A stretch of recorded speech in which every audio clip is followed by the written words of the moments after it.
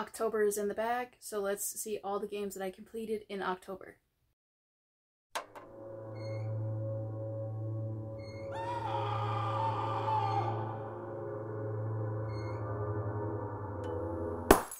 So the very first game that I completed in October was called The Park. It is a game about a woman who has lost her son in an amusement park. And you see all this creepy crap that happens. Pretty much, you have to follow a path. And it goes from amusement park ride to amusement park ride. And you are seeing things and you don't know what is real and what is fake. And so the whole time, you're not sure if she's imagining everything, if she has hurt her son, if her son was kidnapped. You don't know the story other than you're looking for her son. And so I enjoyed this from beginning to end.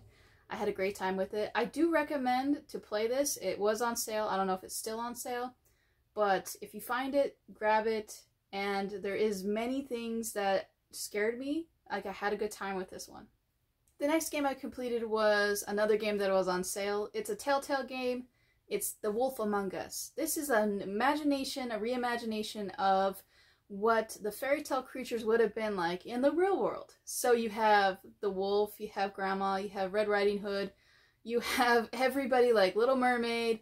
All the fairy tales that you could think of have been put into a little melting pot, and they have their own little community. And they're living kind of like in a city like New York. And basically the whole time that they're in this city, they have their own government, they have their own system. If somebody breaks a rule, they have a court system, which is basically just everybody who's still alive who votes on everything, and then you find out what happens with them. But I enjoyed this one. I do recommend it. It's a lot of games like Telltale where you finish the story, and I want to finish the second one. I want to get to the second one. I want to go through. So if you find it, it does have nudity, just FYI. That's why I didn't stream it. I wanted to stream it, but then I saw that there was nudity, and I was like, damn. So I wanted to go through it, but yeah, I knew this would get flagged. So great game. Try it out. The next game is called A Day Without Me. This is a little indie game where it's a top-down view, and you wake up and you think it's a normal day, but then you start realizing that there's nobody else around. You don't see anybody in your house, you don't see anybody in your place. You start going investigating the neighborhood, nobody is around the neighborhood. So you start going exploring, and then you see cars that are crashed, things that are strange.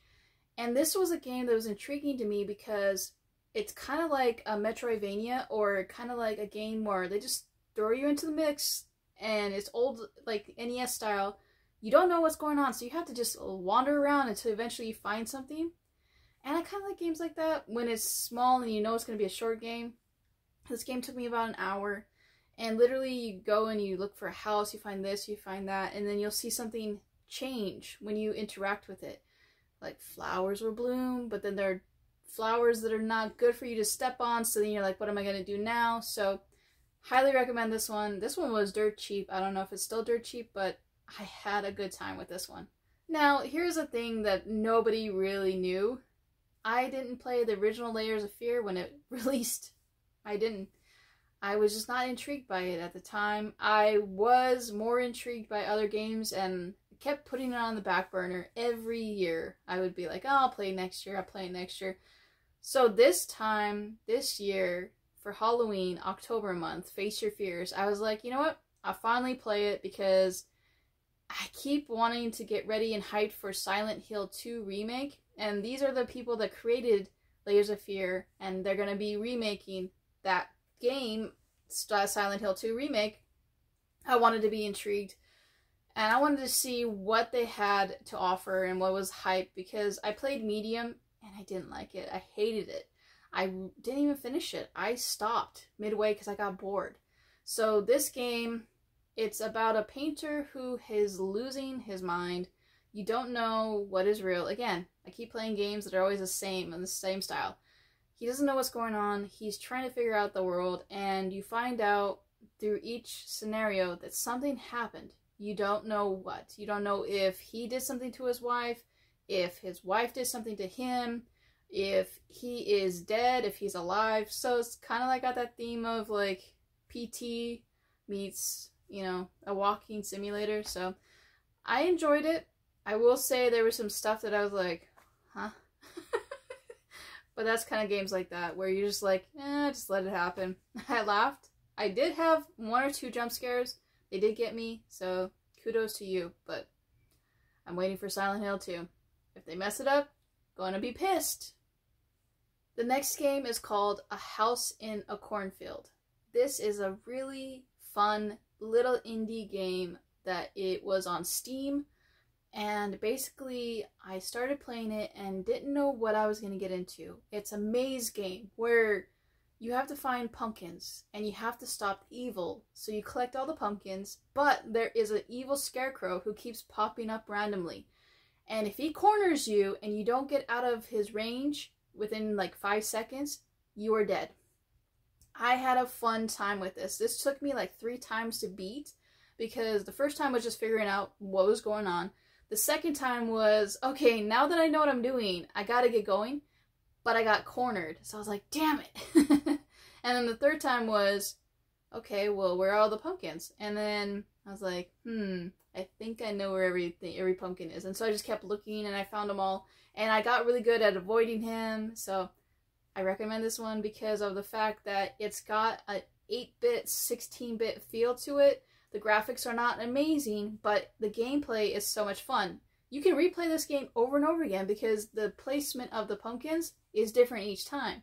And he is so random, and he'll teleport from one area to another, and you don't know, so it adds a layer of fear to it that you don't know. You're not expecting him to pop up and shank you. You're just like, oh, okay. Yeah, there he is, I'm dead. So I do recommend this one. Grab it, it's free. You'll have a good time with it. So the next game is A Man Outside, and this one is another indie game that was on Steam, and this one is pretty much you're a kid, and you're home alone, and you are trying to do your homework. So you are working through the puzzles, and you're thinking, oh, this is not going to be fun, but then you keep hearing something happening outside. You keep hearing, like, breaking of glass and different things, and you keep looking, and he's moving around. He'll be in a different spot. So it's like, also, I gotta watch him to make sure he doesn't try to break in. And you have choices to make, and every time you make a choice, it could lead to something bad that happens. So, careful with your choices, but I had a good time with this one. I do know that it was a small indie team, maybe 1 person or 2 people, so you'll have fun with this one. After that, I played a game on stream, and this is The Devil in Me, and I wanted to see what happened to all the characters. This is another game from the creators of Man of Medan, Little Hope, and this is like, I guess the end of the season 1, where it was just like, something's wrong with everybody, you gotta worry about what's happening in their head, and I like this one a lot more than I like the other ones. So basically, it's kind of like Saw or Manhunt, where these people go into a house, and they know it's a house that had a killer at one time, and they're trying to get through, and slowly but surely they find out the house is a trap, and they can try to get away, but he's gonna close a wall, and then eventually you're gonna get stuck somewhere and you're gonna get separated. That's his goal, is to get everybody separated. So you have to save as many people as you can. I only lost 1 person throughout the whole time. I'm not sure if you can save everybody because there's a couple traps in there where I felt like, I don't know if I did something, both of them would die, kind of thing. So I'm not sure if you can save everybody, but I saved almost everybody except for 1 person. So try it out. It's a fun game. It's not for everybody. If you're squeamish, you might not like it because it's got the horror like Saw movies, but it's a game that I recommend. After that, I played a game called Something in the Woods. This is another Steam game. It's, again, 1 person made this game. You are a cop who drives up to a gas station only to find blood on the floor, and you have to start investigating what happened. You start hearing sounds from outside of the gas station, and you're like, oh great, now I have to investigate what's going on. And it turns from a walking simulator to a Doom game, and you get a gun, and you're like, oh shit, I can hear something screaming in the woods. This is not good. What's gonna happen? It's an extremely short game, but it's so fun. I recommend it. I died a couple times because I couldn't figure out how to get around some stuff, but I don't want to spoil it. Definitely play this game. If you like Doom games, if you like Wolfenstein, old 16-bit Wolfenstein games, you're going to enjoy this game. It's a one and done kind of game, but I recommend everybody who's into style shooter games from back in the day, you will have so much fun that you will want to play it again. Like, I played it twice, even though it was only like a 20-minute game. I had so much fun. I just could not stop playing it. And then I was like, well, I played it twice. I had a good time. This is a one-person team game. That person did such an amazing job that I now want to play other games from this developer. Like, I want to see what else he has made. So, definitely recommend. This is one of my favorite games of October. I had a great time with it. I had played Last of Us maybe a couple years ago on stream, and I wanted to play Last of Us Left Behind, and I had not played the DLC in forever as well, so I was like, I'm gonna throw it in and play it. It's a very short game. It's like 2 hours long. The only thing that's frustrating is you play as Ellie the whole time, so she is not strong. Joel is a beast. He will just bulldoze everybody, take everybody out, punch his way through. But Ellie, you have to stealth all the way through, and I don't like stealth games, but I like the story of the DLC so much that I will deal with the stealth of every part of this game just to watch the story again. So you are Ellie, you're trying to save Joel. As you're going through, you are looking for medical supplies in a mall, and you have to deal with the people that are trying to kill you and Joel, and they know that you are hurt, or both of you are hurt. So you have to go and avoid them as much as possible. And you have to deal with clickers and other people that are running around. And in the end, you keep remembering all the old stuff from back in the day of how you got where you were. It does give you a backstory of the person that she talks about in the game, what happened to that person. And if you're not familiar with it, it's free on Game Pass. So get Game Pass for like 2-3 months, play it.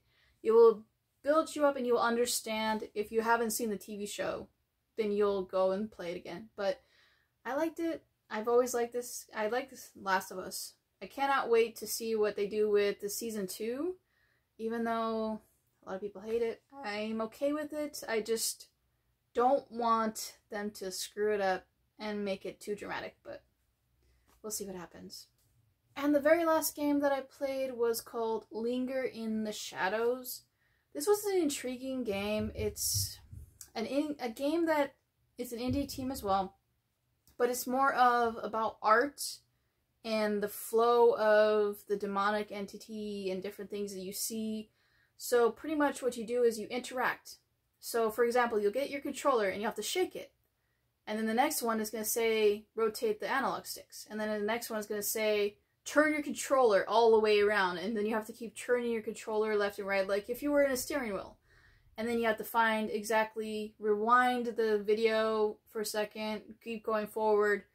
It's a game where it's interacting so much that it doesn't really feel like a game at a certain point. You're like, oh, is this just me? Kind of like a walking simulator. A lot of people don't count walking simulators as games, even though they are in their own art form a game. This is kind of like that too, where it feels like a horror thing or a thriller because you have something that's like following you around, and then it's a creature and it's in the shadows, and then it just pops up randomly, and then you have to start like interacting with things to get the story to move forward. I had a good time with it. It's another extremely short game. I wouldn't pay for this ever. I wouldn't. It's a game that if it wasn't free on Game Pass, I don't think I would ever have played it, to be honest. I saw it and thought, oh, this is going to be a cool horror or a thriller, because when you search for it on the category, it pops up like that. But it's more of an art game. It's not really scary. I guess if you're afraid of something that could pop up randomly, maybe, but I didn't get scared at all. I do support indie teams, so I did download it and play it just to try it out, but it's on the PlayStation 3, so it's a very old game. there is no ending really. I mean, you just kind of like linger on, so it's unsatisfying in a way, but I guess that's an indie team, so yeah, try it out. And there you have it, everybody. That is 10 games in the bag I have completed. I will enjoy November because I already started off with a few good games that I wanted to play. But let me know, how was your October? Did you have any games that were out of the box, that were like, my games indie team made a game that you're like, wow, definitely try this out? It'll help out the community, other people will get to see it, and it'll help out the indie team, because even if it's $5, that's $5 in their pocket. So thank you so much for watching. I hope you have a great rest of your day. Remember, give it a like, it helps out the algorithm. If you're new, please sub and check out a couple other videos, and I will catch you either in a stream or another video. Bye, everybody.